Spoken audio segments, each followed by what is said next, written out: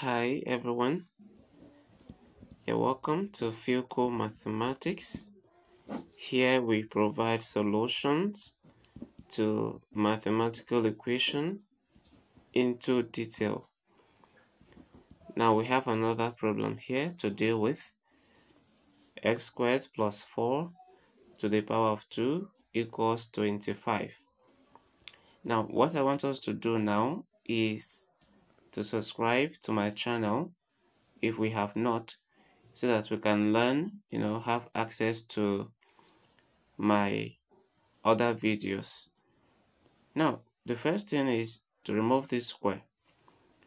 And then to do that, we'll have to take the square root of both sides. And that means that on the other hand, I'll have plus or minus square root of 25. Since I introduced the square root, it has to reflect on both sides of the equation. This will take this away, and then we have x squared plus 4 and is equal to plus or minus square root of 25 is 5. Mind you, we have two solutions now, right? So we have we're having two equations rather. X squared plus 4 equals 5, or x squared plus 4 equals negative 5, right? So let's do this. To deal with this, our x squared will be equal to 5 minus 4. So we have 5 minus 4, and then we have x squared to be equal to 1. Now what are we saying? We are saying that, okay, we want to get the value of x. This right here is still a quadratic equation because of the square. So to remove this, we'll take the square root again.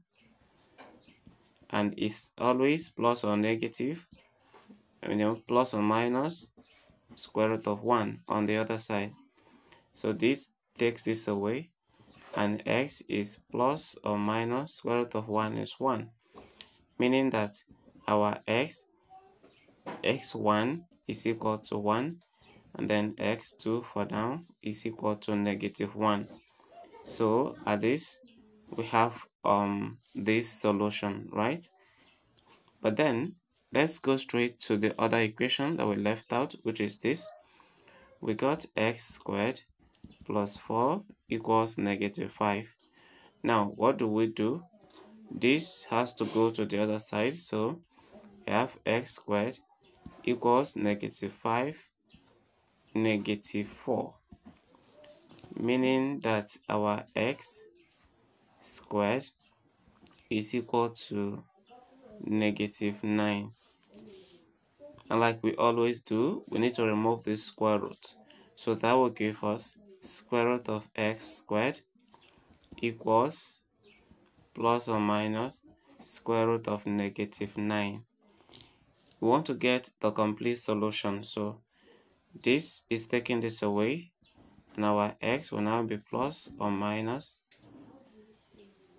square root of negative 9. But then I can pick this negative, because if you press calculator, you cannot get square root of negative 9. So I'll have x equals plus or minus square root of 9 times square root of negative 1. So now our x this is plus or minus square root of 9 is 3 times square root of negative 1 is I. Now, okay, so our x will now be plus or minus 3i. And here again we have two more solutions. X is equal to 3i or negative 3i. Now let's bring the four solutions together. Okay, the four solutions, our x1 is equal to 1, our x2 is equal to negative 1, then we have x3, which is equal to 3i, then our x4 is equal to negative 3i. But mind you, it is only equation 1 and 2 that are real solutions. The other solution